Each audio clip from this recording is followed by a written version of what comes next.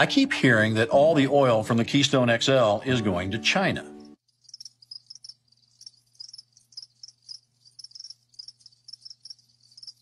They want to add value to that raw crude oil, ship that overseas, and then continue to import higher-priced oil from the Middle East that we still need. How will the Keystone XL pipeline benefit the United States? TransCanada has been an environmental disaster for years. This next story may be cause for concern. Another pipeline. TransCanada pipeline explosion. Building the pipeline would inject 3.1 million gallons of hazardous liquids per year through the community. They're going to be spilling a hell of a lot of oil.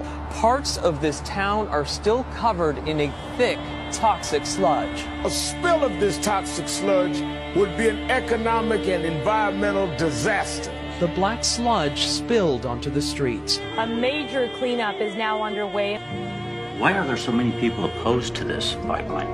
The oil from Keystone XL will go directly down this waterway, and in so doing, it runs through the largest source of fresh water in the United States. There's the maintenance type jobs that go with it. Inadequate field investigation, inadequate inspection. Like any other responsible business. TransCanada at fault. It shut down the TransCanada pipeline Thursday because of safety issues.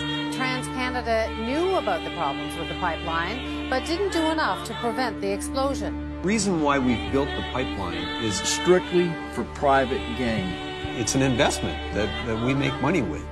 Keystone XL means forcing families from their homes. That's the way we do business. Thick, hazardous slime covers yards and streets in this subdivision. At the end of the day, it's the people affected who pick up the slack.